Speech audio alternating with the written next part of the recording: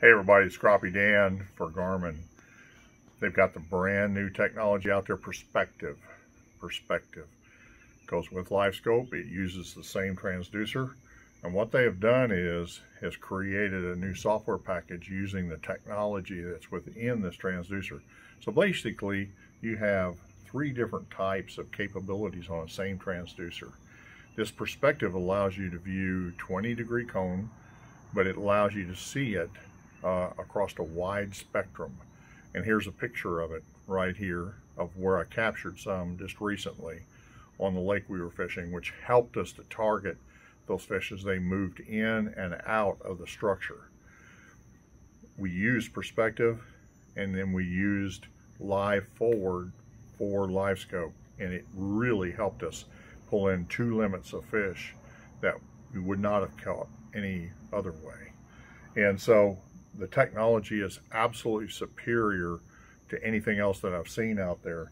So make sure as you go out and you research what you want to buy for your boat and what technique you're going to use. If you're going to go live scoping, that's where we're pitching to the crappie, and you're going to look at forward or down, mainly forward, to target those fish on live scope. But you also need to know out in front of you, where are they out in front of you, because you have to do sweeps with LiveScope. With this, you can tell that, oh, by the way, they're over here at 1 o'clock, or they're over here at 10 o'clock, you know, ahead of you. So you want to target in. Now, how far out are they? Perspective will help you to do that. It tells you those kind of items that you have to have. Then go and switch it to LiveScope forward, and now you can really target those fish where you see them on there, what size they are, which way are they swimming, are they suspended, you know, are they moving fast, or you have to chase them down. That's what we're doing with live scoping. Perspective puts it, just like the word says, puts it in perspective so that you can tell where they're at, and it really, really works.